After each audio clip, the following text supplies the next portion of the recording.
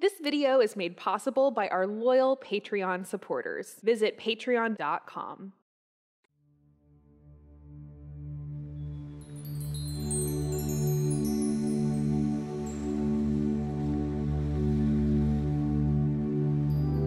Welcome back. This is Chandler Rose. In the last video, I addressed Sulema's back pain by working on her supine on the spine by opening up the pecs and upper traps. And now I'll be working directly, blending modalities that I use in my practice to help address pain and limited range of motion. Let's get started. I have Sulema here laying face down. Her feet are bolstered. This will help us to work on the back in a supported way. As I start all my massage sessions, I like to touch in gently, take a breath, initiate a breath for her and for you at home. Time to wind down, continue our work. In my previous video, I was addressing an imbalance that we found in her back. She has tension in her left thoracics and specifically in her left trapezius, upper trapezius fibers. So simply, I'd like to touch in on her spine. So as I begin, I'm just going to place one hand on either side of the spine in the upper thoracic region. This is also a really good way to see if one shoulder is higher than the other. And as I suspected, the left shoulder is definitely seeming to be a little tighter than the right, at least in this upper trapezius area here.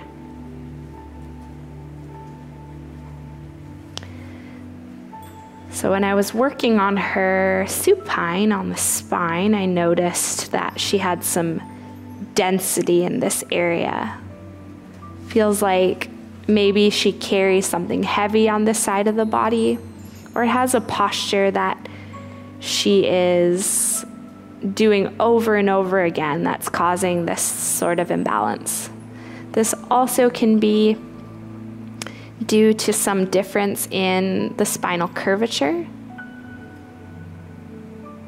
And it's okay to not be symmetrical on either side. It's actually very natural.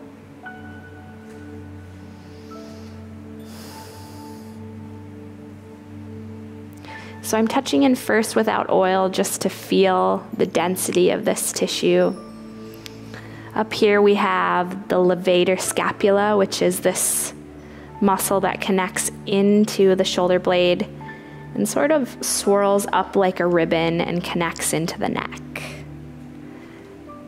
And before I use my massage oils, I am going to just give her a little pressure there, a little stretch to help release that tension. And take a breath, really slowing down the exhale. And I can also see that her elbow is turning in a little bit, so I'm just going to shift this arm to a more neutral position. Sometimes the hand will come in. This is a good place for a trigger point.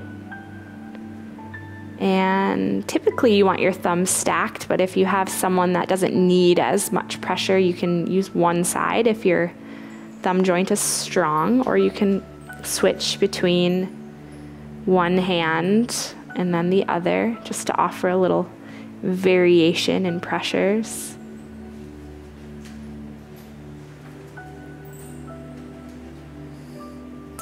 And as I work a little deeper, I start to notice that muscle twitching. Are you okay with that pressure, or would you like more or less? It's okay like that. Okay, good. So sometimes when you see a little twitching in the muscles, it's still a healthy pressure, but it's also really good to check in, because if you see some resistance happening, it might be painful. So make sure your person is open to that deep work. And I can tell that she is initiating breath, and so she is open to this manual work in her upper thoracic region.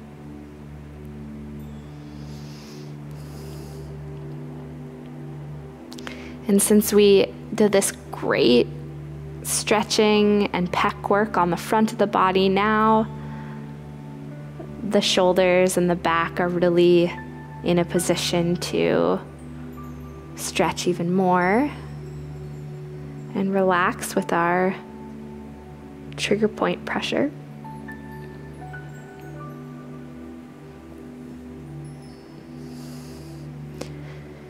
And I'm just going to take my hands and offer a little fascial stretching here, going from side to side. I'm noticing as I'm working a little down into the lower thoracic region that as much as she has this tension here, she also has a little overdeveloped hypertonicity on the right side, probably due from being right-handed. Are you right-handed? Yes. So I'm just going to take my hands all the way down and offer a little stretch just to connect everything. I have one hand placed on the sacrum and one hand placed on the upper thoracics. And this is connecting the relationship between the muscles that connect into the sacrum and how the spine curves up into the mid-back thoracic region and upper cervicals, which is in the neck. So sometimes these simple holding postures can be very relaxing, but also can help the fascial structures unwind a little deeper.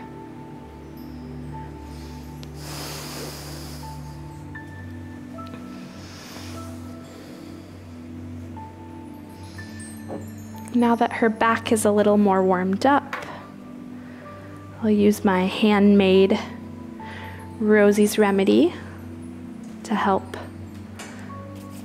soften this tissue a little more. These are natural anti-inflammatories extracted from plants. They are very good for regulating sleep, and specifically serotonin. They also help amplify dopamine, which is very good for mood. So a massage can have multiple layers. You can get this very physical type reaction in the body, the physical part of opening the tissue, the part that feels good. And then there's also a chemical reaction that happens when our system that helps us slow down, breathe deeper, and fall asleep starts getting activated. So a little blending of modalities here with a Lomi technique, sweeping up through the shoulder and down into the sacrum. And certain tender, tight areas may feel ticklish and may just feel sore.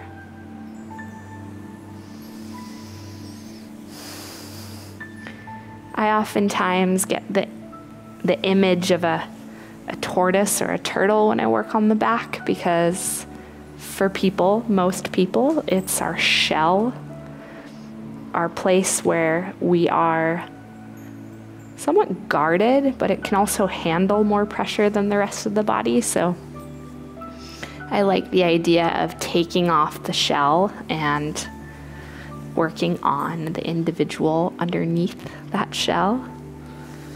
And some people have a very dense layer, and some people have a more movable layer. Was that too much pressure? Okay. So her left is definitely starting to relax. I'm going to switch over into another modality, which is trigger point. I'm going to pick up this tissue with my fingers and pinch it out towards the corner, opening up the case of the muscle, the fascia, and all those layers around this upper trapezius.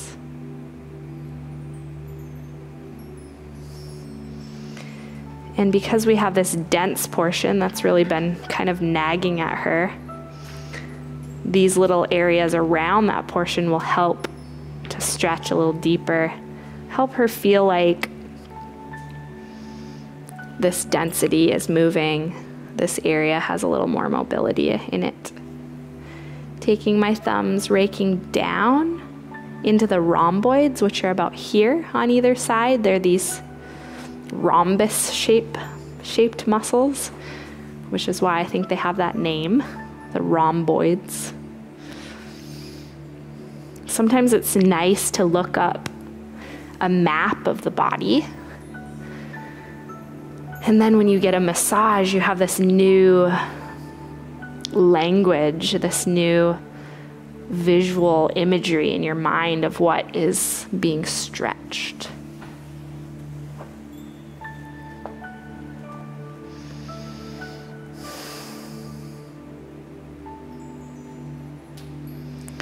And just going back over these layers, I feel that her ribs are a little more protruding on this side, which could be due to the fact that she's very dominant on her right. She might have a little twisting action happening.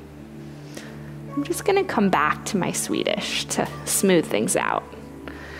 Sometimes when you do some deep work, it's nice to give the body a break with your kind of more fluff type body work.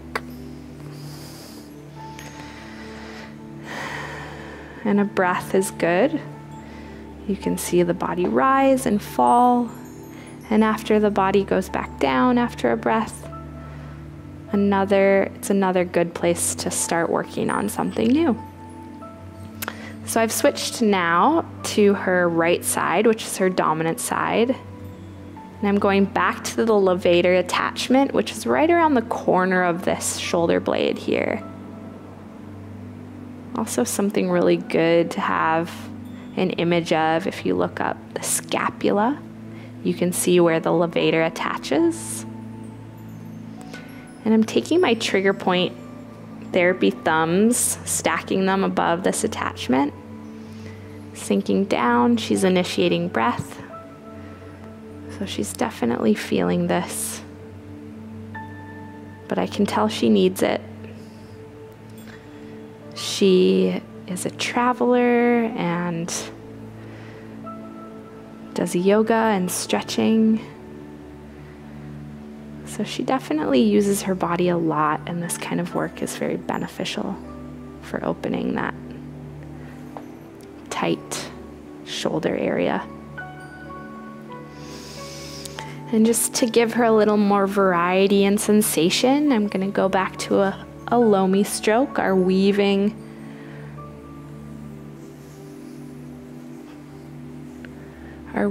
techniques that help encompass, support, stretch it, and allow the body to connect back to self.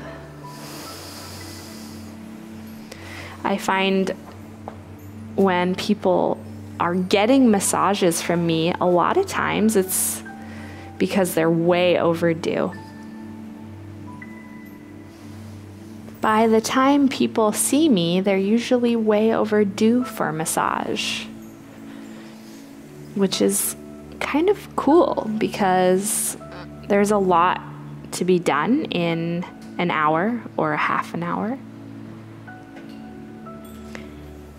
And from the perspective of the person that hasn't had a treatment in a while, there's this new relationship with, wow, like where is my body at and how is it feeling? And boy, I am really tight, or I feel better than I thought I would. Usually it's that they just have lost touch with how tight they've gotten. She's gotten really tight over time, and now she's feeling all that come up and breathing and letting it go.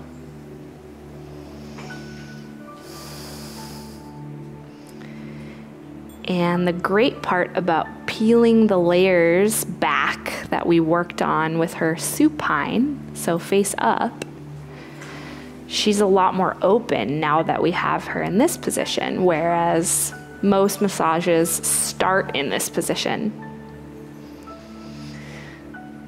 So I challenge you to try starting your massages face up. See the difference. See if your clients notice a difference. It's really easy to get stuck in the back for 60 minutes because it feels good. But then you still have the same posture you started with, which is that these muscles are pulling the shoulders forward if the pecs are tight. The pecs are pulling the shoulders forward, and there's a relationship there. It's not just one muscle group. It's the whole body is a pulley system. And I feel the best massage is the one that opens up all the dense areas and everything has a little more flexibility and room to move. Your breathing becomes slower. You can take deeper breaths. You have more space in the rib cage and the thoracic area, and more mobility near the joints. And you've also moved any stagnancy that might just be stuck from our daily routines. Texting, looking at a screen, driving, one leg forward, one foot pushing on a pedal, sitting at a desk, walking your dog, carrying your kids. All of these activities that we do over and over and over again. A massage is a reset button for all of that. And a magnifying glass into how your body is actually feeling.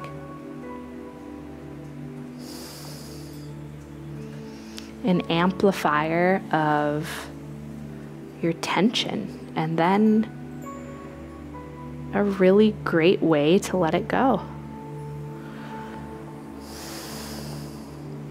I don't think a massage should be about fixing a problem, but I do think it is a good way to have a better relationship with yourself and to feel exactly what is really going on there in a way where you can just completely receive and let go. And come back with my pincer palpation technique here in the ribs on the right side, her dominant side, and then bring this up through the upper trapezius fibers. This one, pulling out towards the corner, can cause a headache referral. It can also really show you the status of your neck in relationship with your back.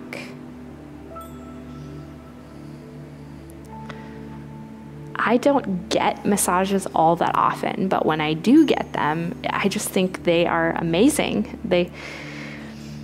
I always learn when I get a massage. I always learn more about how my body really feels. It's a reminder of feeling more like your most authentic self. kind of like running a couple miles and then stopping to take a breath. It's like, wow, I feel great, you know? Or maybe it's a really long hot bath, like getting out and feeling like a layer has been peeled back. Your parasympathetic system is working again. You're in chill mode. It's a really effective way to help your sleep patterns, to help your breathing patterns become more natural. It's a really good way to help your relationships. If you're feeling more like yourself, you can be more available to others. Self-care is super important.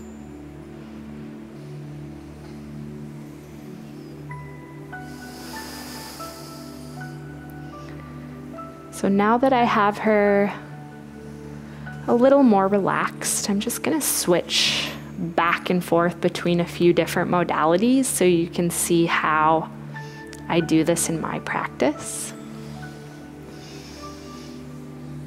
Lomi.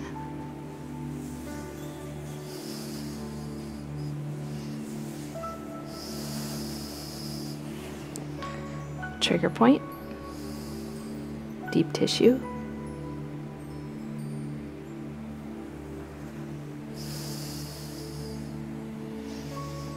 Trigger point. Deep tissue. Swedish. So switching between modalities is so relaxing for your person receiving. It's nice once you are relaxed or your person is relaxed to receive different types of sensation. The brain likes variety as long as it's not too sudden. So I would say a couple minutes trigger point and then maybe 5 minutes Swedish or Lomi. You know, give that person some deep work and then let them just breathe and maybe drift off. In my practice, I like to allow the person to completely let go. So they're not necessarily paying attention to what I'm doing. They're using this time to just be here, to not be in control of anything, and to simply breathe and receive the benefits of these therapies. Sulema mentioned she has some low back tension as well that's now coming up for her. So I'll show you a few different ways to address low back tension as well.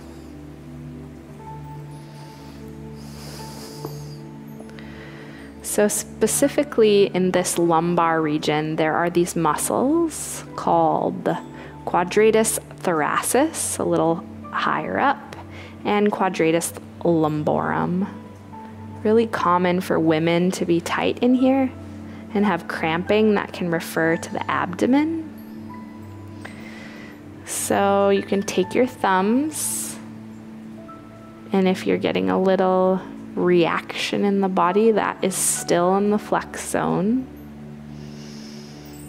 This has a connection also to the status of the glutes and the hamstrings. I suspect she has tight hamstrings as well, which we can address in one of our next videos. This is a good place to breathe. Sometimes people will say, "Is that my kidney?" It's interesting, when you're face down, things are sometimes hard to really feel where exactly the therapist is working because of referral sensation.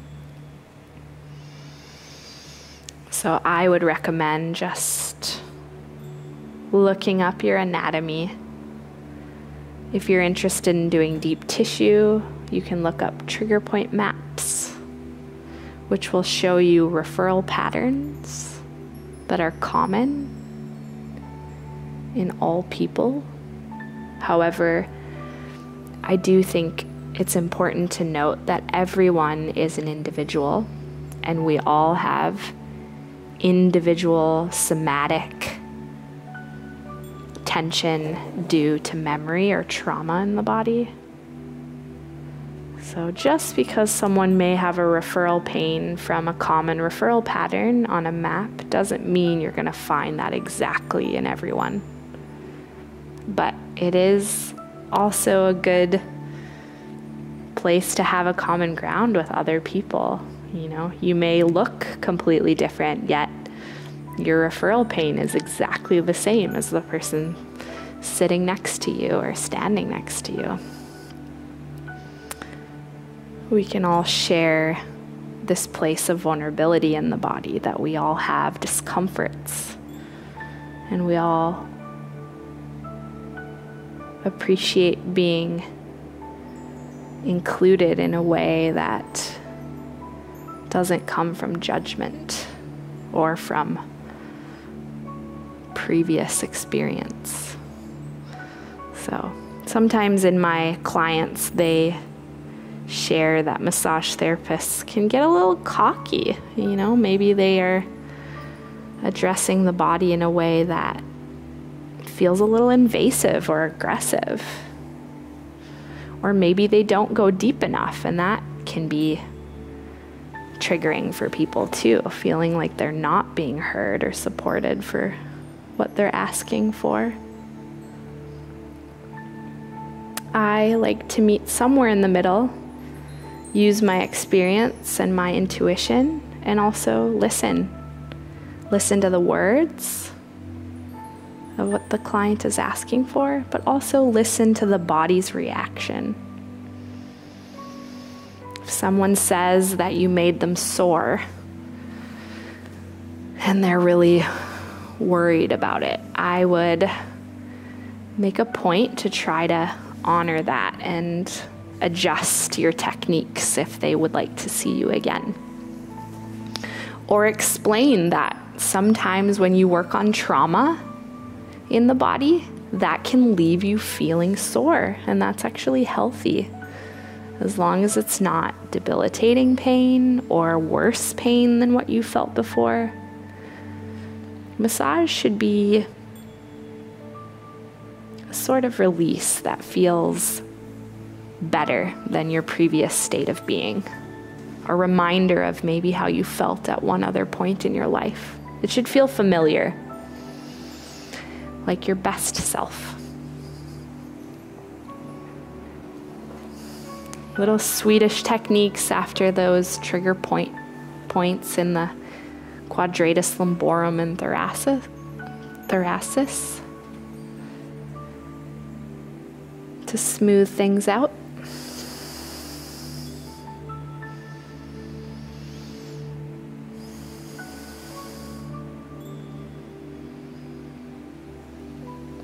I love working with these essential oils too, because maybe the first 10 minutes of your treatment is just about settling in, and you're just supporting this shift from being a high energy space of driving to being low energy of just resting. Massage can be so many different things for people.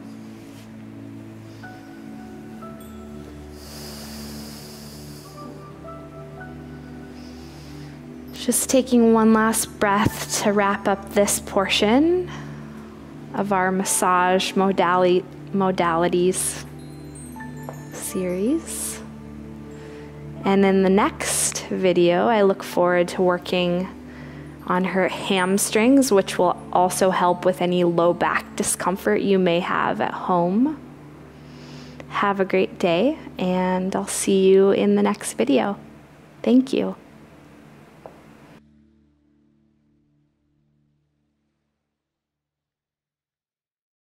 Many of our subscribers don't see our videos. Make sure that you click the notification bell.